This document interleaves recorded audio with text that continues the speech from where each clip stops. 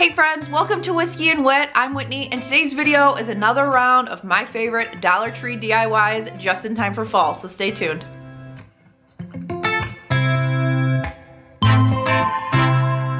Absolutely loved our DIY box challenge, which had a ton of fall DIYs in them, so I will link that down below and up in the iCards if you missed it, but I was like, I am ready to just keep trucking with the fall DIYs, so let's get into it. Let's start with this really cute red truck pumpkin crate that is functional, and I love how it looks with these super cute velvet pumpkins from Dollar Tree as well. The two main things you'll need for this project are two of these Farm Fresh pumpkin yard stakes and some paint sticks. So I first started by separating my signs. You just use a little bit of force, they pop off really easily. And then I measured how many paint sticks I was going to need for my box. I decided on 7 across the bottom and 4 for each side. Then I went outside and used my brand new miter box tool. Thank you, Shannon at the Daily DIYer, for recommending this. And I was easily able to cut apart all of my paint sticks so that they were all flat. I got rid of the little groove at the top. Then once I cut them all, I went through and sanded the edges because they were a little rough, and then I stained them all with my favorite dark walnut Minwax wood stain. And then after those were dry, I also stained some popsicle sticks, some tumbling tower blocks, and a long dowel rod. So I used one 12-inch dowel rod. I also used 12 tumbling tower blocks and 6 large popsicle sticks from the Dollar Tree. They're all stained with the same stain. Then it was time to assemble my box. So I started with the two sides that had 4 paint sticks, and I used my large popsicle sticks on an angle to hook them all together. If you want to use more sticks than I did, you absolutely can. I would suggest probably using 2. I went back and reinforced it later. And then I did my bottom with 3 popsicle sticks, kind of staggered so that it held the whole piece together just with some hot glue. Then I went through and added these tumbling tower blocks, 2 to each of the 4 sides of the bottom, and these are really helpful because you're going to put glue on the sides to have them stick. This is how I assemble my box. So I added hot glue to the other sides of my little Jenga pieces and glued the sides on.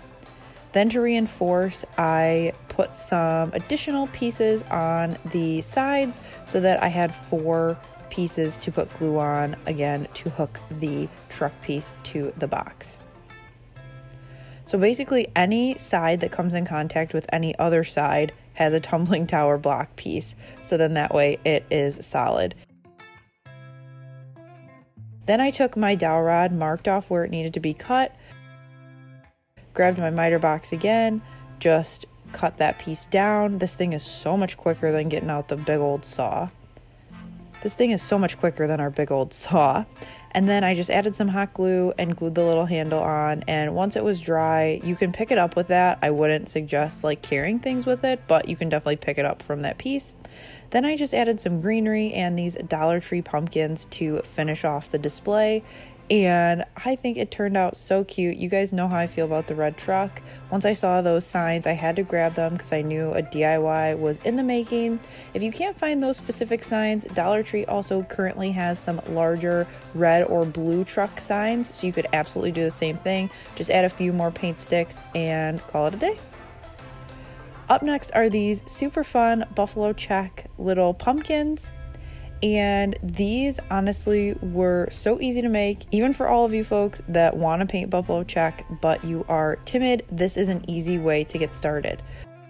So these are made out of these foam dice. I used 2 packs for 4 total pumpkins, and I started by painting them 3 coats of white Waverly chalk paint. I think the chalk paint stuck better than the acrylic paint, but if you only have acrylic paint, you could probably make it work. Then I used a fancier brush that I got from Michael's to allow myself to paint straight lines, and I did 3 horizontal and 3 vertical stripes and wrapped them all the way around each pumpkin. Now I decided to do orange and gray, but you could also do gray with black squares. But basically you're gonna want a lighter color and a darker color. So then that way your lighter color is your lines and your darker color is your little check squares. So once you go through and paint all of the lines like I'm doing here, then we'll go back through, and where everything overlaps, you're going to use the darker color to draw out the boxes, and that's what gives you the buffalo check like I'm doing here. So just a little bit darker of a color. I went through with a smaller brush, and honestly, I'm not a really good freehand painter, and I was able to paint these boxes pretty well. Once those were drying, I took some Dollar Tree burlap ribbon and I cut out some little leaves so that I could put those on the top of my pumpkin. I cut out 2 for each pumpkin, so 8 total.